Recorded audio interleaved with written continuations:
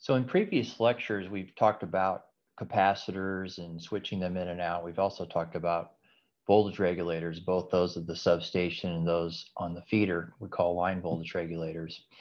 And in this lecture, we're going to talk about how we can coordinate these devices together. But before we get into this, we're going to go ahead and review the local controls so you can kind of see where we're kind of coming from as far as using a more of an integrated strategy. And so what we'll do in this lecture, I'll start off by reviewing what I would call the local measurement-based controls. That is, if we have a control on a capacitor, we have a control on a line voltage regulator, what would those controls do? And we're going to be mostly focusing on capacitor controls. And then we'll look at what I would call the coordinated volt VAR controls, which is usually implemented in some type of central logic to this point. So this could be something that runs in the substation, or this could be something that runs centrally on top of a SCADA system. There is also another sort of functionality we want to get out of our volt VAR controls called conservation voltage reduction. And I'll discuss that after we talk about the IVVC type algorithms where we integrate everything together, because this is actually kind of a subset, I guess I would say, of IVVC, in that we want to try to reduce a peak power consumption.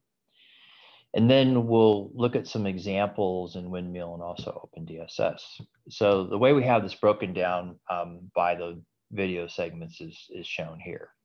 So we'll start in this first segment here, talking about local controls, power factor controls, integrated volt VAR control. And then we'll get into some little bit more of a detail of how we do the heuristics. Excuse me. So for some background, say we talked about using capacitors before, we talked about using line regulators before, but as far as these integrated controls, this is kind of a key smart grid application area. And if you're going to spend some money and get a good return on this investment, this is typically the application that most utilities look at, even more so than doing like automated flisser. But what we need to understand in order to be able to figure out how these controls work is basically how capacitor banks are used. And we've talked about this already as far as compensating for load VARs. We've talked a little bit about switch capacitors, but we never really talked about how we actually come up with a control for this. And then we could either use localized controllers on each device, or we could use control strategies which coordinate these devices. And to some extent, you can actually have the local controllers and the centralized controllers kind of be complementary to each other. But we'll get into some different strategies for doing like coordinated control. And the state of the art nowadays is this would be mostly centralized, but we're moving more toward decentralized strategies, similar to what we could have for flisser, where the devices can talk to each other and actually figure out how to kind of optimize the distribution system operation. But I have to say that most of the controls to date are more centralized in nature. So as far as the benefits that we get from this, a lot of the benefits are also the benefits due to capacitor VAR compensation. And we talked about this before, but I'll just mention this one more time. Okay, if we have a circuit and we have load power factors that are not unity, then it actually kind of pays to put some type of capacitor VAR compensation out at the feeder level. This will reduce the I squared R losses because we're reducing the amount of current flowing in the feeders. We're improving the voltage profiles because we get less voltage drop due to reactive power flow. We can also reduce the power demand on generation during peak conditions. So if I'm reducing I squared R, then this is also going to reduce the kW that a feeder requires at peak.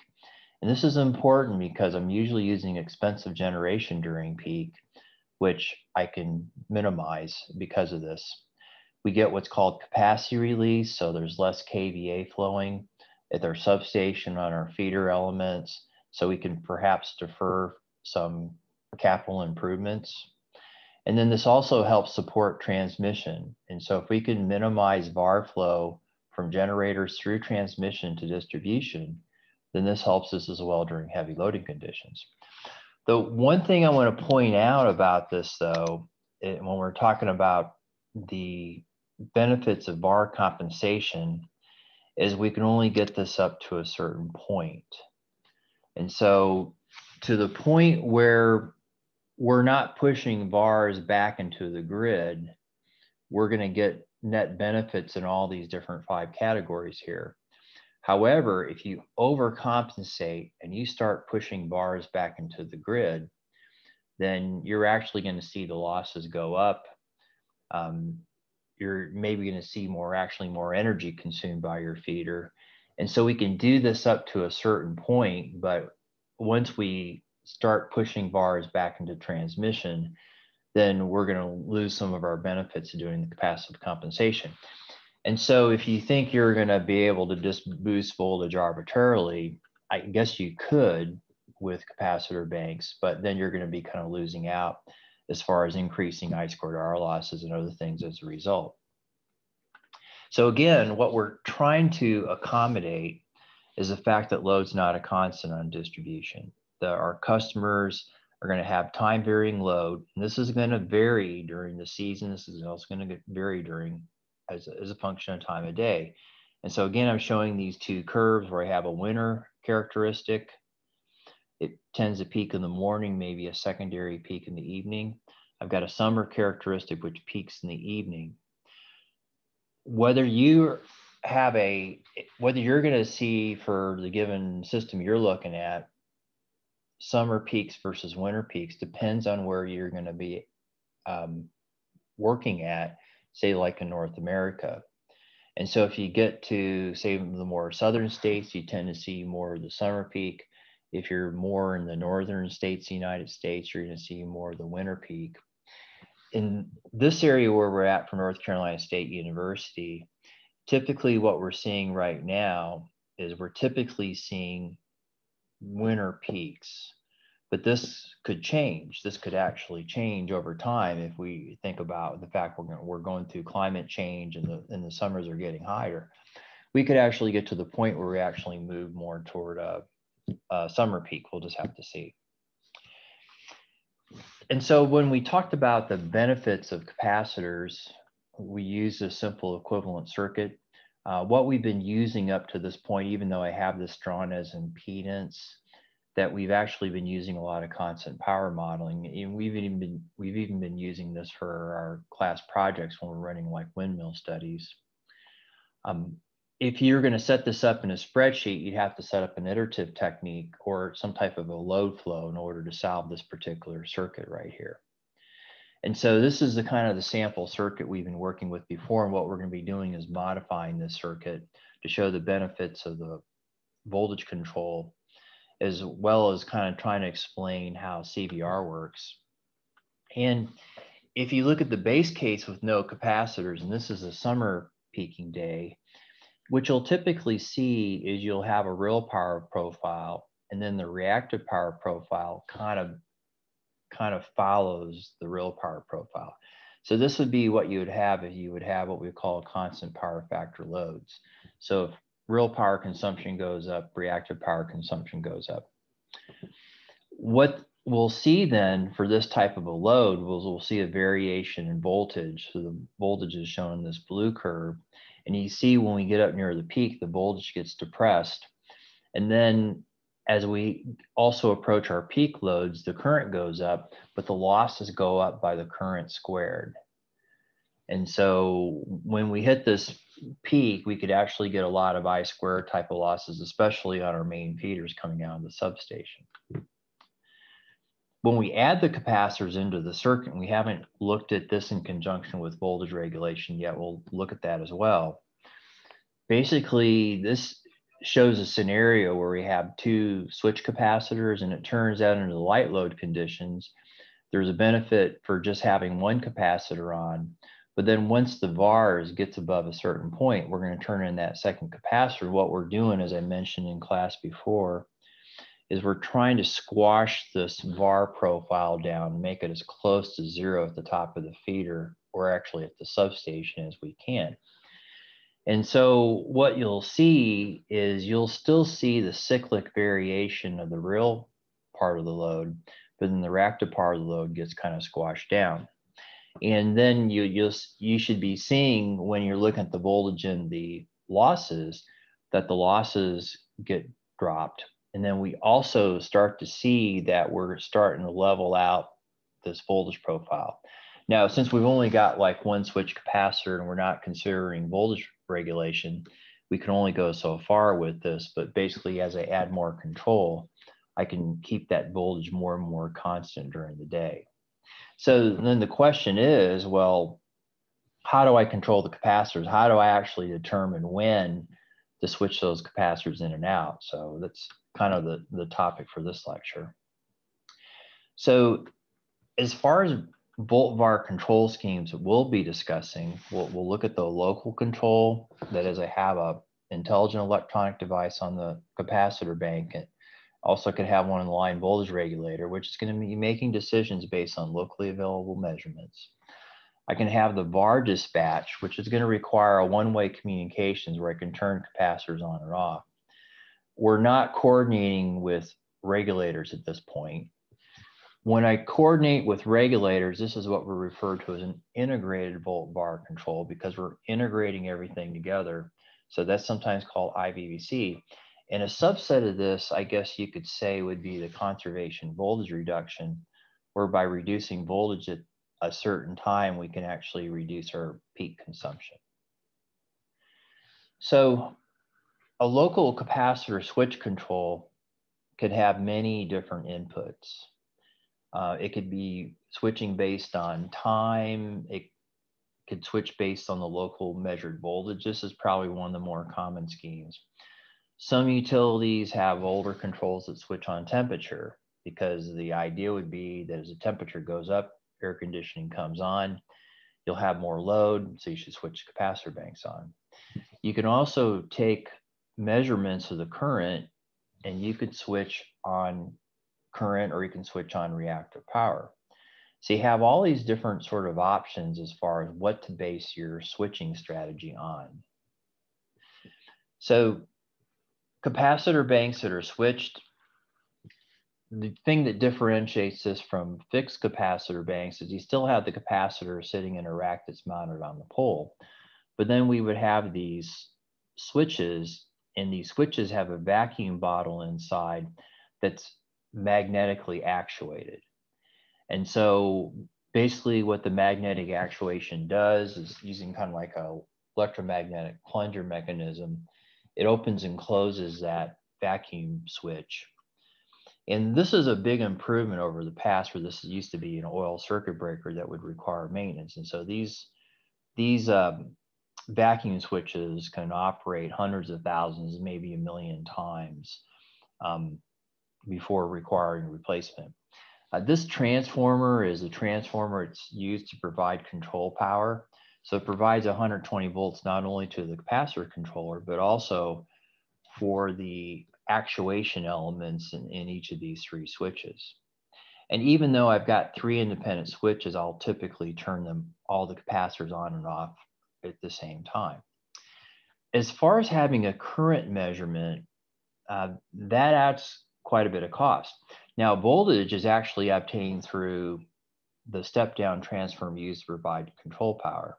So if I have a conversion from like 7,200 volts down to 120, then a lot of times the controller just uses that as a measurement of line voltage.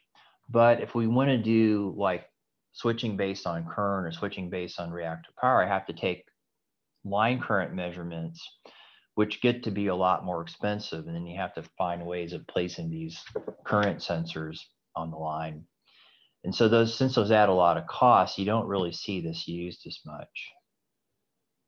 So a lot of different capacitor controllers out there. I'd say like the least expensive controller would probably be like $1,000, not including the radio.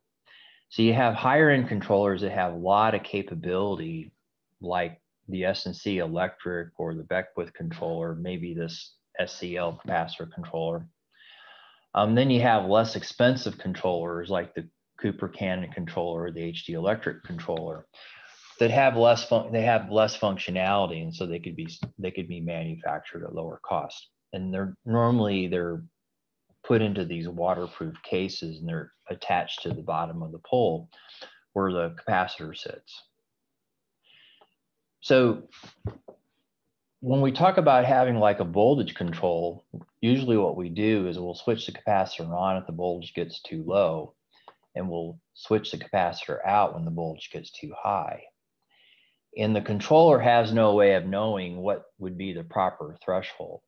And so typically what we would do is we would do power flow analysis for this. And so if you have your circuit set up in a program like Windmill, then what you can do is you could play around with different set points. In this case right here, we're using 122 for the on and 124 for the off.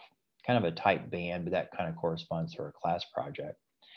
And so you can actually set Windmill up where it turns on and off for those voltages. And then when you adjust the load in Windmill, you could see whether the capacitors are turning on at the proper time or not. So you look at different sort of load steps, you change a load, and you would see whether the capacitors are turning in properly or not. And then you could actually, by trial and error, come up with what these set points should be in the field. And so this is actually based on offline simulations in this case. Once you know what you want your target on and off voltages to be, then when you get to the setup on the actual capacitor controller, and this is an example assuming a Beckwith controller, note what you can do is you can plug in the control open and close voltage. Now this is probably some default values right here. So the open voltage is set pretty high and the closed voltage is set pretty low. Normally you would have this high voltage at a lower value and this low voltage, lower closed value at a higher value. But basically you would determine that through simulation using a power flow program. There's other things you could set in here too, as far as the time delays and turning on off the controllers in here. So if the voltage gets temporarily depressed, you don't automatically turn the capacitor on. You wait for a period of time so the capacitor switch is not cycling on and off. The other thing you'll see in a lot of these controls too is this remote control override. And so the idea would be if you did have a central volt VAR control, and that central volt VAR control was telling that capacitor to switch off. Well, if the voltage was too low, you don't want to do that because that'll just make the situation worse. And so just in case there's a problem with the SCADA setup or with the volt VAR control, you usually have functionality in these controllers that override so the central operator can't mess things up too badly, or the controller can't mess things up too badly if the model's inaccurate, let's say. So this is the voltage setup. You could have time-based switching. You could turn on at a time you think the load's picking up and turn off when the load drops off. This could be used a lot of times where you have capacitor banks near a manufacturer where they have a certain schedule. So you could use time. Or if you have the current sensor, you could do this based on VAR flow. And so you basically look at the VAR flow, and if the downstream bars gets too high, you switch the capacitor in, and if the VAR flow gets too low, you can switch the capacitor off. And so you can you could have set points for this. And we've kind of got a similar sort of setup capability in OpenDSS where you can have your capacitor switch on off based on the top of feeder VAR flow. This is kind of what you're doing right here, is you're basically looking at VAR flow, and if the load bar goes up, then you switch the capacitor in. If the load bars goes down, or maybe even negative, then you switch capacitors out. So the simplest control we can have is what I would call a VAR dispatch. Sometimes people might call this a power factor control. And what we have in the field, we have various switch capacitor banks available. Now, when you're doing this, this is normally something that's done on a substation by substation basis. And so what you're doing is you're wanting to get the total VAR flow at the top of the feeder. And so you can get this through individual feeder measurements. You can add them up, or you can maybe have a different relay at the top of the feeder that's looking at the net flow. And the idea would be that if the feeder is starting to consume more VARs, we would switch one of these capacitors in.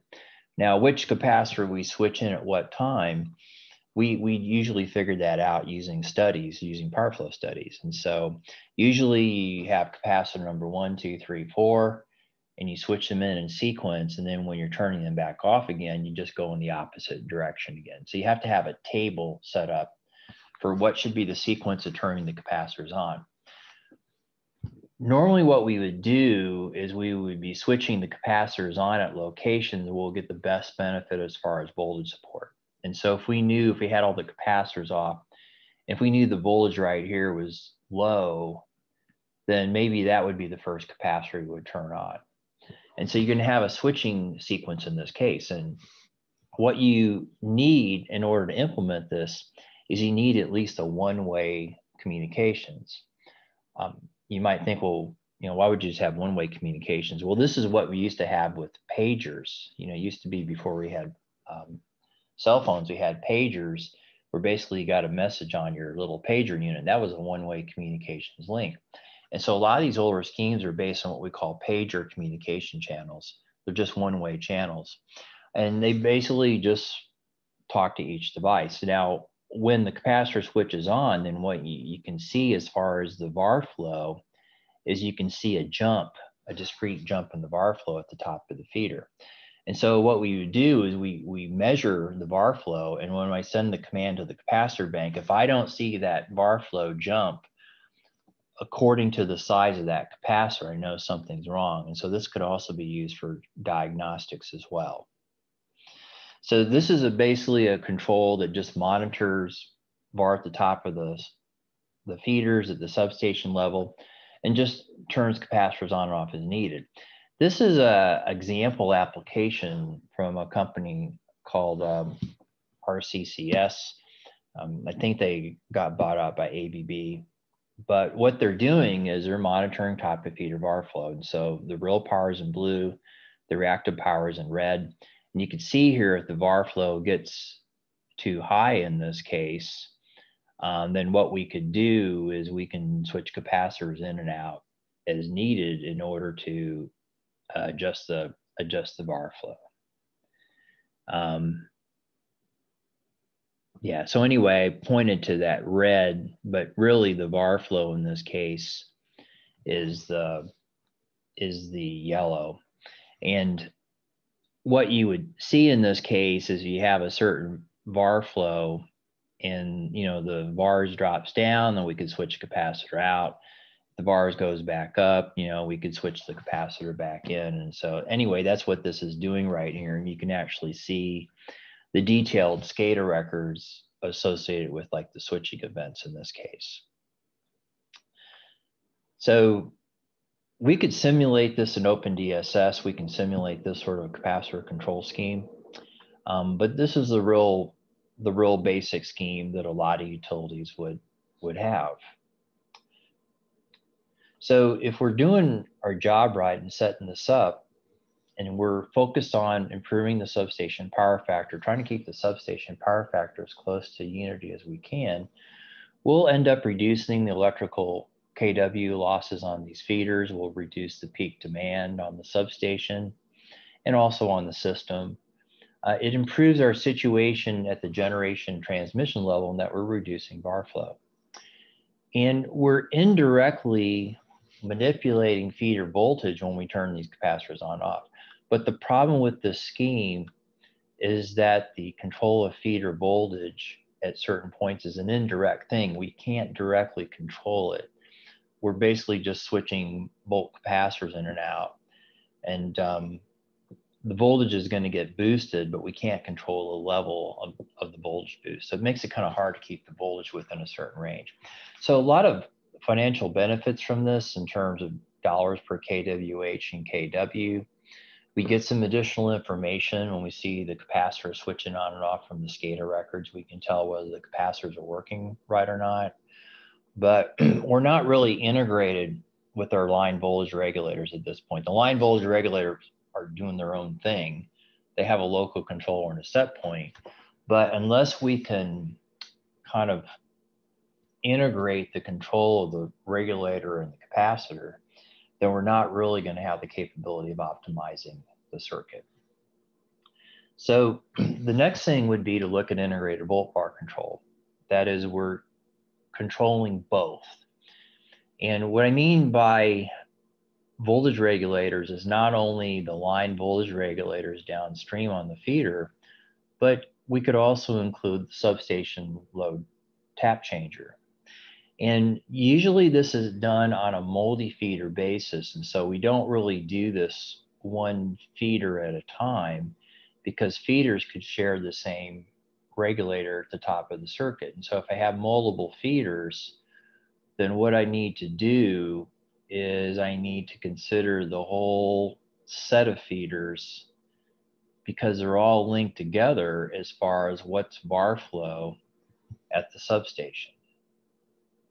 So we're going to have control objectives. In this case, are going to be more sophisticated than what we can do with VAR dispatch. We're not only going to meet our power factor objectives, but we're going to be able to keep voltages at loads within a certain set of limits, a lower limit and an upper limit. And we can still minimize energy losses. We can still minimize peak demands in this case, but there's more we can actually do with controlling the voltage profile. And this shows a little figure of what this integrated volt VAR control could look like. So switch capacitors in the field, line regulators in the field. We can tie the regulator control at the substation into the substation automation. We may have some special end-of-line voltage measurements that feed into this, so we make sure we don't get the voltage too low. We could have what's called bellwether meters. They're smart meters associated with advanced metering infrastructure. We don't monitor all the meters, but we can monitor certain meters.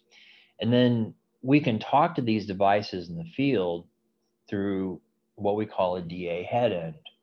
Now, the reason we may need this DA head end is it may not be possible for the SCADA system to directly ping these devices in the field because we may have like a proprietary communication system.